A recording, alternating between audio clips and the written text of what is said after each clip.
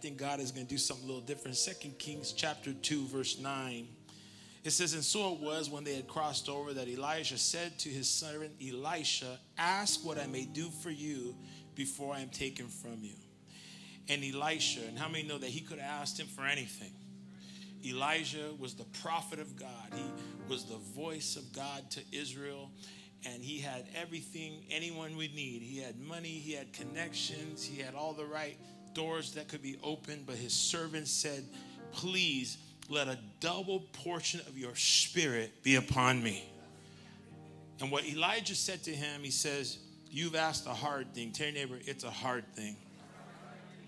He said, nevertheless, if you see me when I am taken from you, it shall be for you. But if not, it shall not be. So, Father, bless the reading and the preaching of your word this morning. We thank you and we praise you. In Jesus' name we pray. And everyone said, before you're seated, give your neighbor a high five and tell him it's a new era. You may be seated.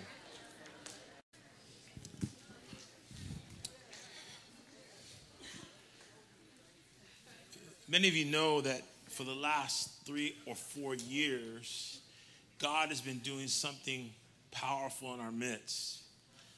When heaven was open in 2019 and we had services before the pandemic where, we were running multiple services as we always do, and the anointing of God was moving in such a way that many of us found ourselves flat on our face before the Lord, didn't we?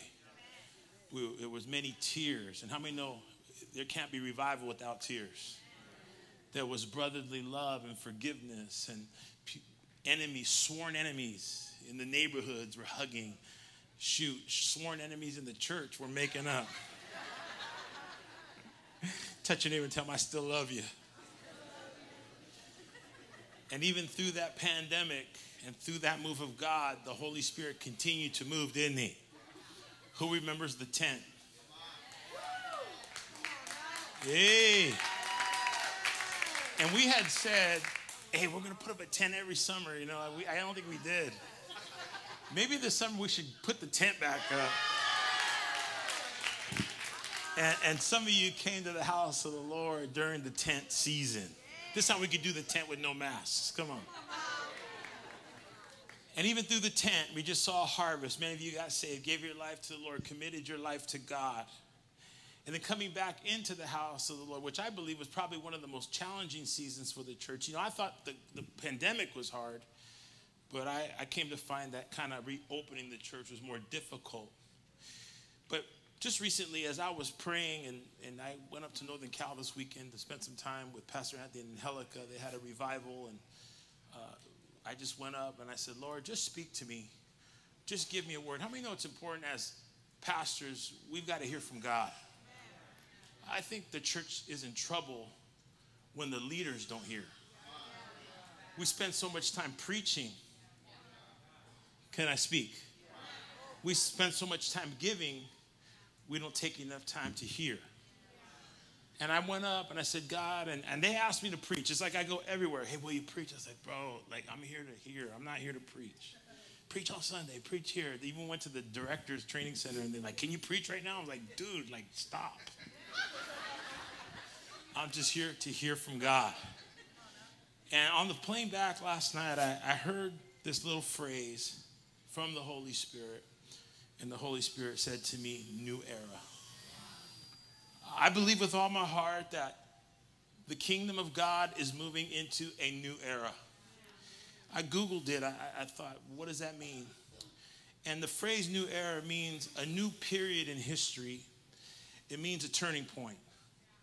And I could say this with all conviction to you, not only as your pastor, but as a spiritual leader in my generation, that we are truly at a turning point. Can you just look at your neighbor and tell them we're at a turning point? I heard it said early in the week, someone said we are standing between what is now and what is next. To stand in a place like that means to stand at a threshold. What is a threshold? It's a door. It's in a doorway. It's a piece of metal. And the threshold, you stand on it. You're not all the way through the door. The door is open, but you're still in the doorway. You haven't passed through. And I believe that we're at a point in time in the body of Christ, in the ministry, in Victory Outreach, where we're standing on a threshold, where we're standing between what is now and what is to come. And I want to tell you, there are some great things on the horizon. That's why I share with you that God is doing something in our midst, because there truly are great things on the horizon. I believe that if you are in the house of God this morning and you've made a decision to serve Jesus, man, I'll tell you, there's nothing like being born in revival. Because I learned a long time ago, when you're born in the fire, you won't settle for the smoke. Come on, talk to me, church. When you have been baptized in fire, when you've been baptized in the Spirit of God, you can't settle for anything else. But I do believe that in our midst, there are two groups of people in the church. I believe that we are standing in between two types of people. We're standing between the complacent and the complainers. Yeah, it's strong. You're like, wow, shoot, you just call me complacent? You just abusing me in the house of the Lord? But there are so many people that are still complaining about the past and complaining about what's not happening in their life, and bickering and fighting and dividing over foolishness. Come on, somebody. Complaining about what they haven't gotten and what they haven't received. And we're standing between two groups of people, the complacents and the complainers. And then there's the other group, the called and the committed. And what I believe that God is saying to many of us is that if we're going to step into what he's about to do, how many feel like it's time for you to step into what he's about to do? I'm going to wait on you a little. How many believe it's time for you to step into what he's about to do? He's got some big plans for you. He's got some big plans for your marriage. How many think it's time for me to stop complaining? Stop complaining. Stop being complacent. I came on this Sunday morning to tell you that it's time to move towards commitment. Oh, yeah. Come on. Even if you've been here for a day, you know what it is to be committed. Some of you are committed to the things of the world. You've been committed to relationships that didn't work out. Talk to me. You've been committed to some substances. Hey, some of you were committed to neighborhoods and unholy alliances. But I came and tell you it's time to break those commitments and commit to the plan of God in your life. It is a new era. It is a new season. Oh, it is. Oh, hello, peace. Hello, joy. Come on, watch out, devil. I'm coming in. I'm coming into everything that God has for my life. Come on and shout in this place if you're ready to step in. Oh, I don't feel convinced. I want to hear a little bit more joy and excitement. I'm tired of struggling. I'm ready to step into what God has for me. Touch your neighbor and tell him, stop complaining. Stop. Come on. Do you need a little bit of cheese with that wine? How many think it's time to step in? Touch your neighbor and tell him, forgive me, but I'm stepping in. See, I came on this Sunday morning to tell you that God is waking things up in our lives. He's woken up our prayers. How many have had your prayers woken up? He's woken up our song. How many of you sing louder than you've ever sang before? He's woken up certain things in our life, but on this Sunday, I came to tell you it's time to wake up your vision. It's time to wake up your dream. It's time to wake up God's plan in your life. See, if we're going to step in, nothing great has ever happened through mediocre and average commitment. You've got to commit yourself. We would not have gotten this far as a people with small thinking and lukewarm faith. And I think that if we're going to be children of God, how many of you are children of God? You're children of the Most High. Come on, guys. Wake up a little. Come on, help me. This is the second time I'm doing this. I got one more to go tonight. Come on, how many of you are children of the Most High? You say, yeah, I'm a child of God. Well, then if you're going to be a child of God, you might as well do it with all your heart. If you're going to do great things for him, then you might as well serve him with all your heart. Well, or what's the point? What's the point of serving him if we're not going to serve him with all of our heart? What's the point of doing anything? The Bible says if you work for the Lord, work with all your heart. Well, if you're going to be a parent, parent with all your heart. If you're going to be married with all your heart. If you're going to raise children and grandchildren, do it with all of your heart. Come on, if you're going to do the ministry, put your hands to the plow and say, I'm not going to look back. I'm going to do everything with all of my heart, because then the Lord will come through. You see, Elisha in the scripture, he desired a double portion of his father's spirit. He saw how God used Elijah. How many know God used Elijah in a mighty way? He saw how God used his spiritual father. And when it was time for his father to go, he could have asked him for anything, as I mentioned, but he asked for a double portion of his spirit. Someone say double portion. You may ask, why did he ask for a double portion? Why not a single portion? Well, I believe he asked for a double portion because Elisha had a revelation of the magnitude of his calling.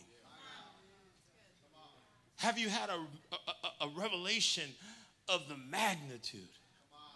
Ooh, this is good. Have you asked the Lord to reveal to you the magnitude of your calling? The magnitude of your purpose. Come on now. Stop thinking small. Some of you, there's a heavy calling. He saved you for a purpose. I mean, do you realize when I got saved, everybody was a drunk. Everybody was an alcoholic. Nobody went to church. Everybody was in and out of prison. Everybody was broke. Everybody was complaining. Everybody was crying. Everybody was fighting. There was division. Everyone was getting divorced. But I got saved, and I said, Lord, show me the magnitude of my calling. And today my children will never have to put a needle in their arm.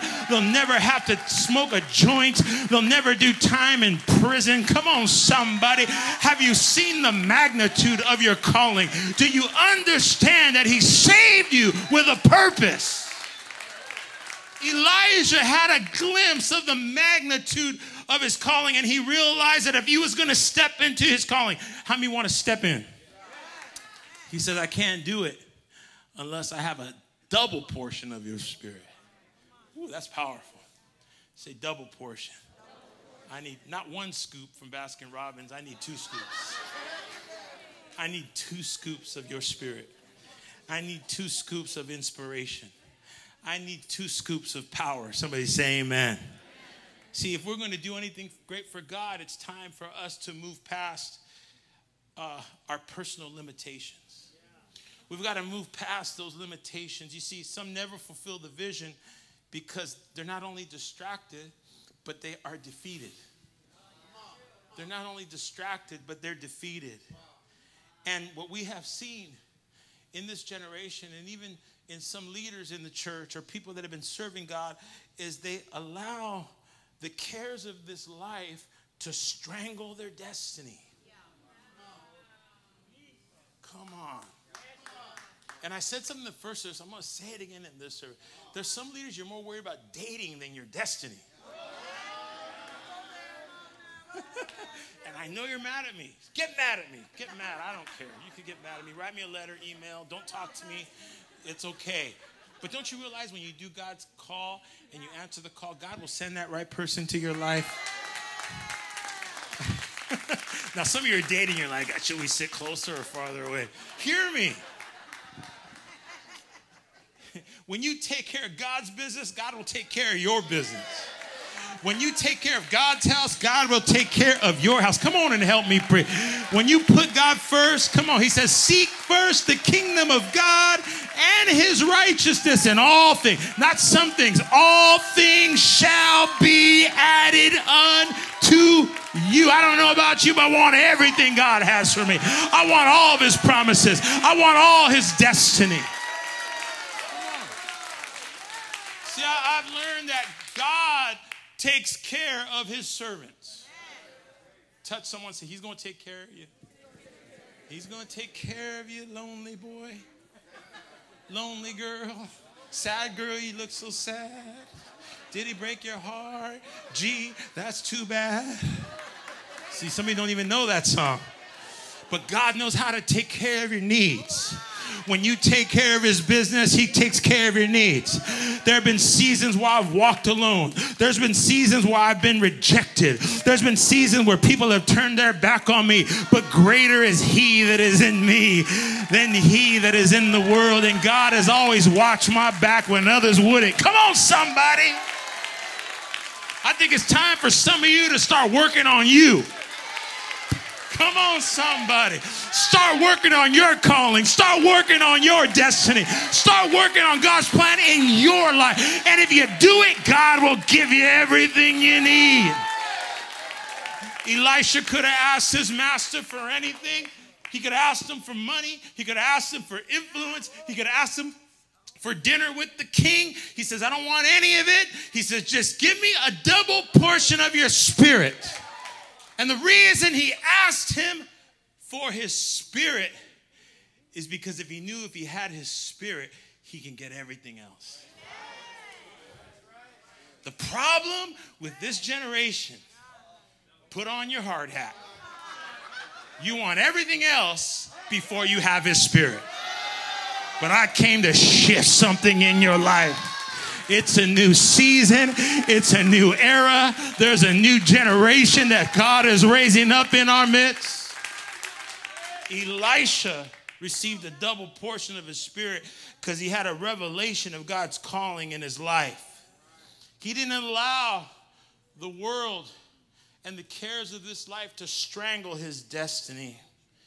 You see, I want you to know a new day has come. We are in a pivotal moment in time. We are in a time and we are on the brink of something new. I feel it in my spirit. There's been an uneasiness. There's been a discomfort. Come on, somebody. I can't sleep certain nights. Come on, if you sleep good, then maybe you're in the flesh. But I don't sleep good. I'm tossing and turning. I go, why am I up? Why can't I settle in? Why can't? Because God says, I'm shaking it up. I'm getting ready to do something new. I'm raising up a people with a fresh wind and fresh water. And there's going to be some fresh faces in the house of God. I'm looking for somebody's house that I could bless. I'm looking for somebody that I can anoint. I'm looking for somebody that I could raise up. Come on, clap. I'm talking about you. Clap like you know God's got something good. See, whenever God delivers a people, whenever God raises up a nation, whenever God sparks a revival, he looks for a willing vessel. Amen. Look at your neighbor and ask him, are you willing? You are willing. I know you're willing because you're here. Yeah. You're willing because you're here. You could be anywhere. But you're in the house of God this morning. So you are willing. You are willing. You came curious. You're like, come on, somebody. You're like Nicodemus. You climbed the tree. Say, I just need to see Jesus. Jesus says, I'm coming to your house today. You're willing. You took the first step. You're here. So that means you're a candidate for God to do something new in your life. God to do something fresh. I'm preaching better than you're shouting. You are a willing vessel. Tell your neighbor, thank you. Yes, I think we ought to thank our neighbor for being willing. Because what happens to them affects us. He's looking for somebody that's willing. He's looking for somebody. It said the journey of 1,000 miles starts with one small step. So you're willing. God is always looking for a willing vessel. But let me tell you, when God finds those people, he doesn't look for mere organizers. The church is full of organizers. Gosh, it seems like everywhere I go, organizer. Pastor, there's a clipboard here. Just get away from me. They have their phone. Here, Pastor. Just leave me alone. Texting me. What do you want for sir? I don't know. The Holy Spirit. Remember, he's in charge, not me. No offense to my team. I love them so much, but sometimes they get on my nerves. How do you know what God wants to do tomorrow? We're not in charge. The Holy Spirit is in charge. I think we got to be a little organized. But what would happen if we went from being organizers to being agonizers? See, See, before we can evangelize, we've got to agonize. The great people of God that he wants to use in this new era, they may not be that organized. Talk to me. Their car might not always be clean. They might have crumbs on the floor. Their office papers might be stacked so high. They may have 100 texts that they haven't answered. But the reason they haven't answered is because they've been pressing in with God. And they've been pressing in for souls. And they're saying, Lord, I just want a double portion of your anointing. Oh, God, I just want more of you. Where are the agonizers? Where are the men and women that will pray for their families? Where are the men and women that will pray for the lost? Where are the men and the women that will pray for hurting people? Where are the ones that say, I need a double portion of your spirit? Are you here? Are you here? Are you here? Woo. Elijah said, I need a double portion. Because he saw the magnitude of his calling. See, we need agonizers, because agonizers are world shakers. My prayer is that those of you that have come to church in the recent days, you might even be here for the first time. You know my prayers for you? Is that you would be one of those world shakers we've been praying for.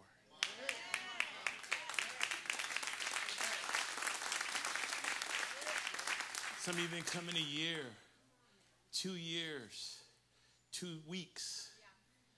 Are you one of those world shakers? One of those game changers? Woo! One of those new era leaders? One of those people that says, I've tried it all, I've done it all, I've seen it all, and I found out that I need a double portion of his spirit. I need a double portion of his anointing. Are you here?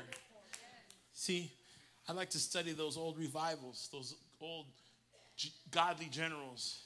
We look at the scripture, there's so many people that we can learn from, different characters of the Bible, right? Read Hebrews 11, those who were the hall of faith, shook the world, lived by faith. But throughout the Bible, from Genesis to Revelation, there are people that God used. And even in the modern era of the church, in the days we're in, there are generals that have gone before us. Think about John Wesley, the father of the Methodist Pentecost, was filled with the Spirit and began to preach. Wesley would look for an open field and 10,000 people would gather around just to hear him preach. And one time he was interviewed and asked, why do so many people come to hear you speak? And he said, it's simple. I set myself on fire and people come to watch me burn. Whew. That's an agonizer. That's not an organizer, that's an agonizer. People would sit in the trees just to get a glimpse of him. And he would warn them, don't sit in the trees, because if the power of God hits you, you're going to fall out of the tree, break your neck. That's some compassionate fire. What about George Whitefield, another general for God who was filled with the Holy Spirit when he couldn't receive a church pulpit in England? You know, wouldn't it be so great to have a pulpit? Wouldn't it be so great to pastor a church?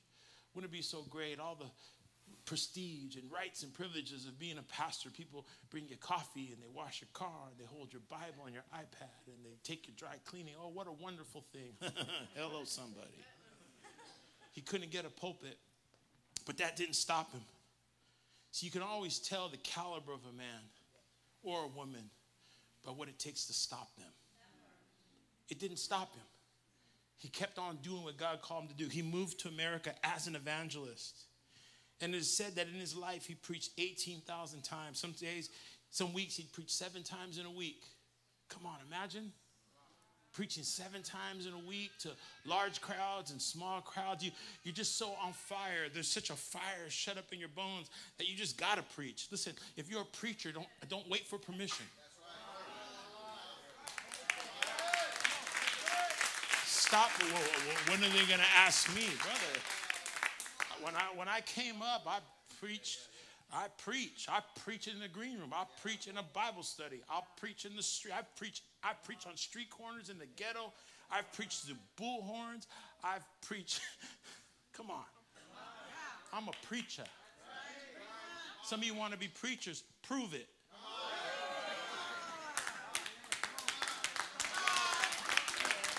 Prove it. You a preacher? Say something.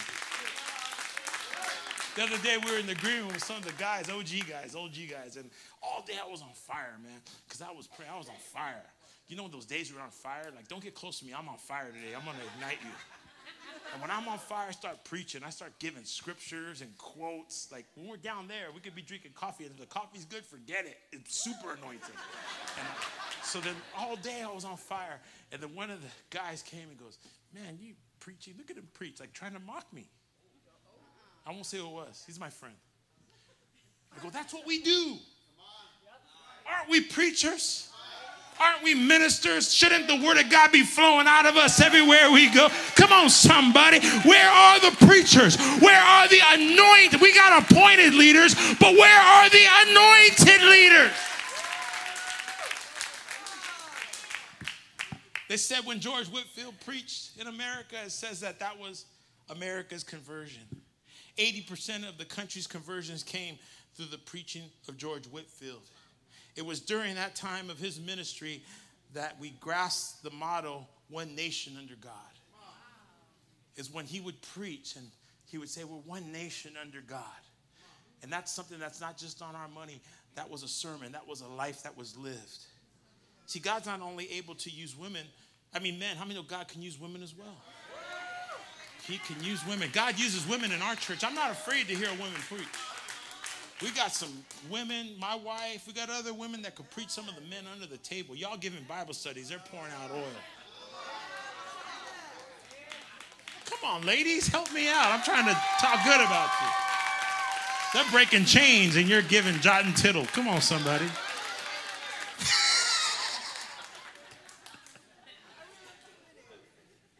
God can use women.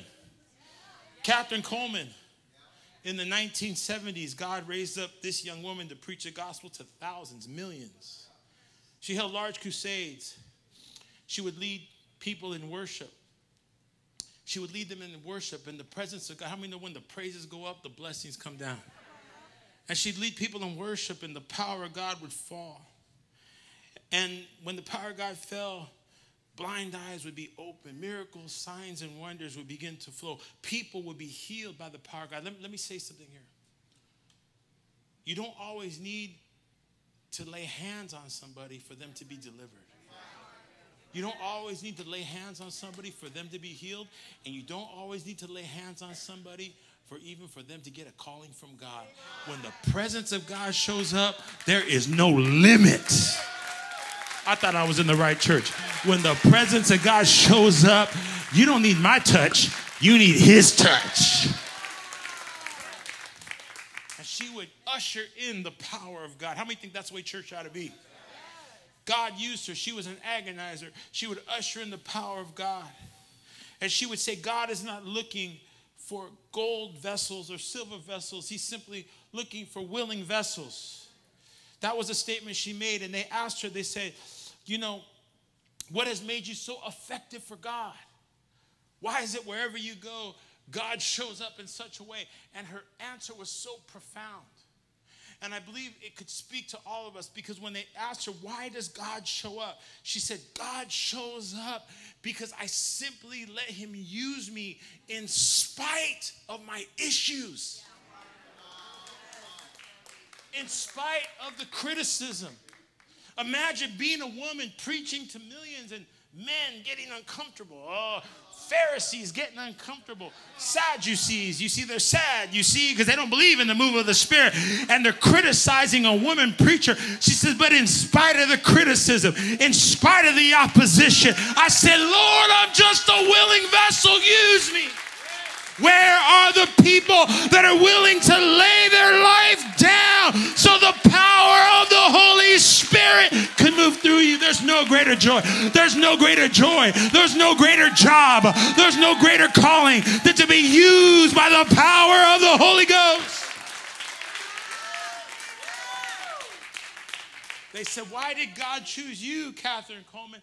And she also says, she says, I don't believe that this mantle was originally for me.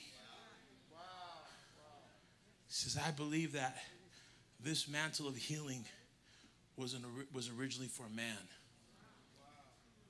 But there was a man who said no. There was a man who rejected the calling. That's a hard calling to do healing ministry. And a man said no. So when God couldn't find a man, he chose a woman. Come on, ladies. Come on. We're entering into a new era where God is not looking for appointed leaders. He's looking for anointed leaders. Someone say anointed leaders. What about our own pastors, Pastor Sonny and Julie, our founders of this great ministry? 50 plus years of ministry. Pastor Sonny and Julie are not spring chickens anymore. They're both in their 80s. They're starting to look to see where these mantles can be placed. And their days, they're in their golden years, their diamond years. They're going to finish strong. But they didn't start out so strong, did they? Two young leaders, neither of them of noble birth, no money, no support. Pastor Sonny he told me so many stories. I've been with him now for almost 40 years. I've walked with him, and he would tell me so many stories about how he had to believe God for every dollar. He'd even go to different people and talk to them about supporting the ministry. I mean, you're talking about a couple that started the ministry in project housing in the streets of East LA. You know, their whole family just in a little apartment in the hood. Come on now. And you know, their children, all of them committed to the Lord. You have so many people in the church that you won't even bring your kids to church because you don't like how the nursery looks. The little stain on the carpet, so you don't want to put your baby there. We become such cupcakes in the house of God. I look at my wife and my brother-in-laws and sisters-in-laws. They're all raised in project housing, sharing their beds, giving their beds to drug addicts. They turned out all right.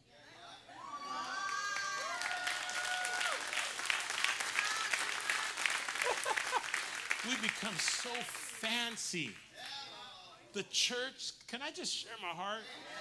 And I'm not knocking it because we need it. You know, we need this screen. We become so fancy, and you got so many, you know, nice graphics and phones and nice pairs of sneakers, and we look so great. Some of you look great. You look great. You should be a model. But you ain't got no anointing. Come on, say it, Pastor. You're like, preach it, Pastor. You look great. Your hair looks good. Your suit looks good. You got those good eyelashes. They're like, I grab you. But you ain't anointed by God. We need some anointed leaders in this new church. We need some anointed, come on, some men and women that have a story. Some men and women that have been delivered, that have been set free, that know what it is to suffer, that know what it is to go through some hardship, through some preparation. We need some leaders that don't have position. We need leaders that have power. Double portion. Pastor Sonny talks about how he would go and he would have to, you know, ask people for funds. And man, there were times where he was telling me stories that I literally, he was so sober about it. Yeah, I went to this and one time and I'm sitting there and I have literally tears filling my eyes. Filling my eyes in the living room. The lows that you had to go to people and say, will you help these prisoners and help these drug addicts and people who had houses and had money and funds put away that they were just sitting there, exposed, expendable income, just sitting there, doing nothing. And so many doors were just shut in his face, and I could feel tears in my eyes and tears in my heart and just wanting to blubber, cry. The humiliation and the things that you have to go through as a leader to build a ministry. But look what the Lord has done. You ought to clap louder. Because if it wasn't for Pastor Sonny and Julie, we would not be here today. We just had them here in our service. Not only Pastor Sonny and Julie, but Nikki. All three of them came. And you all were jumping and shouting. And they were just sitting there like, this church is crazy. They were whispering to each other and said, there's something happening here in San Diego. And I remember Nikki telling me, your church is too small. Your church is too small. I was getting offended. What's he talking about? You're building. Oh, you're building. Yeah, you're right. He goes, God wants to do more. God wants to do more. God wants to bring thousands. The power of the Holy Ghost is in this place. They were just here with us. And the other day, I told Pastor, he goes, it's hard to go, and I can't preach. I go, you don't got to preach. You don't need to preach. You don't need to say anything. When you walk in the room, your life is a sermon. Everything about you is a message to this next generation. We need leaders that have a double portion of the anointing.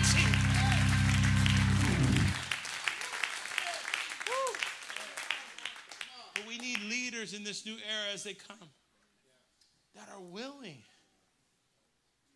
You see, well, God can't use me. Why not? Why can't God use you? God uses me. I'm a fool.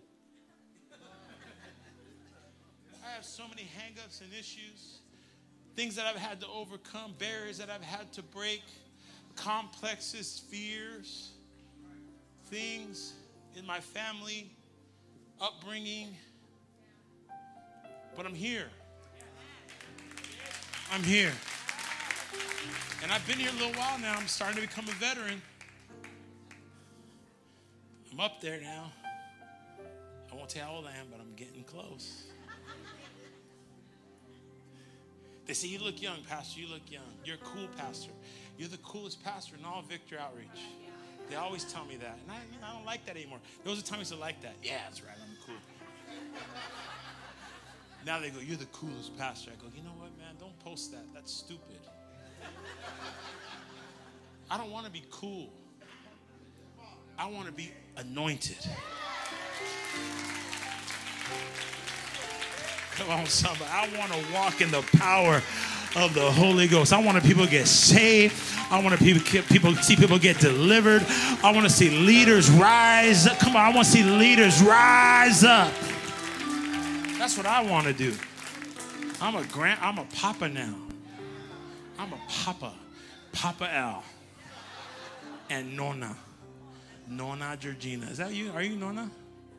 Nona. We're trying to give her a name. Don't call her grandma. And you know, when you get older, you feel a responsibility.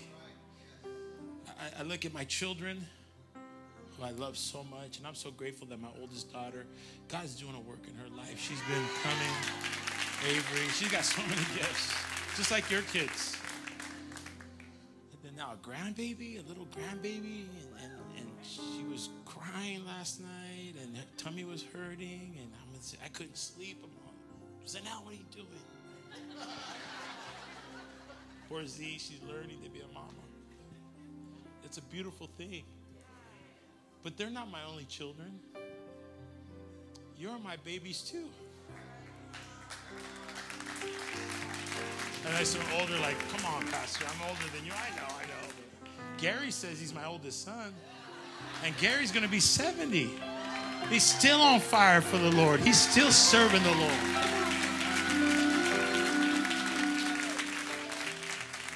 But in the same way you look at your children and you want to raise them right, how many want to raise their kids right? You know, it's easier to raise a child than to repair an adult. And I look out here to our church, and I look at you, and I care for you, and I love you.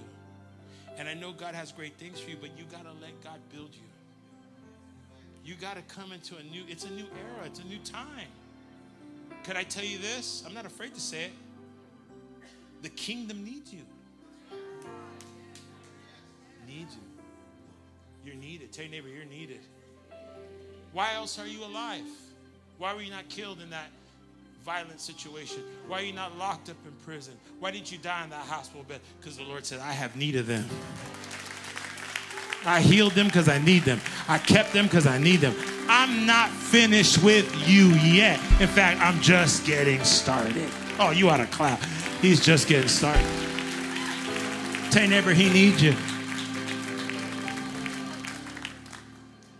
But when God declares a man righteous or a woman righteous, he sets out to make them righteous.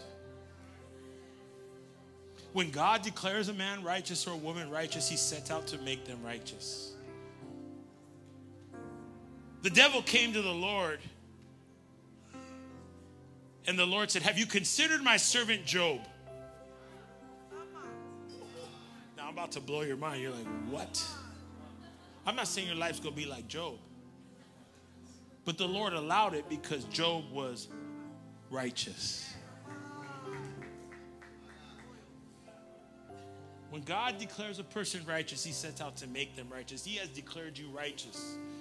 Not because of your deeds, but because of the blood of Jesus. But yet he gets to work on you.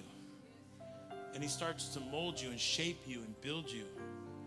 I've been talking to so many people that even been serving the Lord a long time that have so many things going on in their life that have not been addressed early in their walk.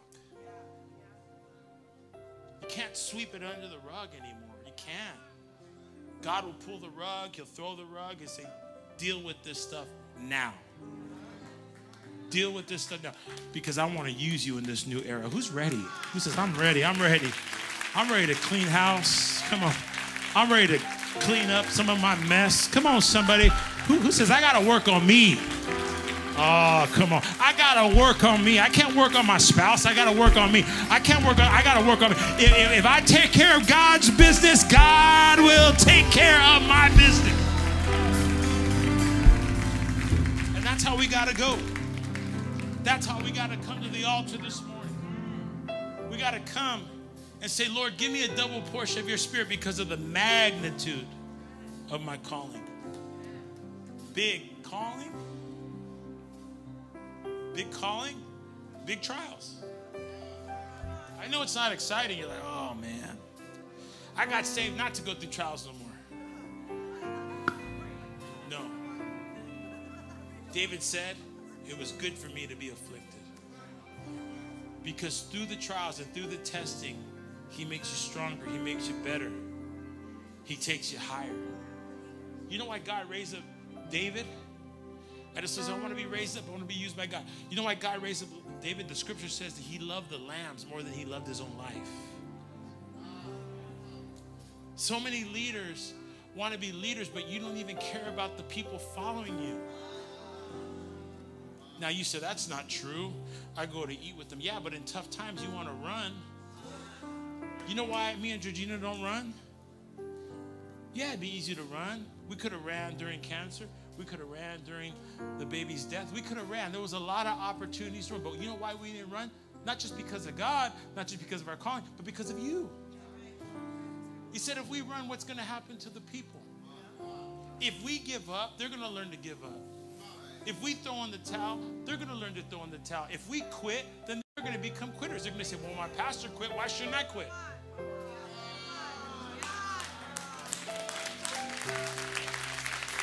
That's why God raised up David. Because he took care of his father's sheep. When he went up against the Philistine, they said, who are you? You're just a boy. You don't know nothing. You don't even have any armor. He goes, when I was in the field, I killed the lion and I killed the bear. And just the way the Lord took care of business there, the Lord's going to take care of business here because the Lord's got me covered. The Lord's got my back. The Spirit of the Lord is upon me. I'm in a double portion of His Spirit. Come on, clap for the Lord in this place. We want some anointed leaders in this church. Are you ready? Are you ready? The bigger the plan, the bigger the anointing. The bigger the plan, the bigger the power. And if you've been going through trials, who's been going through trials? Let me see it. Oh, yeah, I know. I know it. I can feel it. Keeps me up at night, I can tell. But I say to you, good. good you're going. I'm glad you're going through trials. Yes. Thank you, Jesus. Sift them up. Sift the people up. Get all that stuff out of them. Come on, purify them. Strengthen them. Anoint them. He is faithful, church. He's building you up and he's making you stronger in this place. And I say it with love. But if you say, Pastor, I can see it now. I can see what God's trying to do. He's got a big plan for me. And I'm going to let him build me. I want to be that Elijah. I want a double portion of his spirit. Then I want you to run to this altar. I want you to throw those hands up. And I want you to say, God, use my life. I give myself away. I give myself away. Come on, sing that.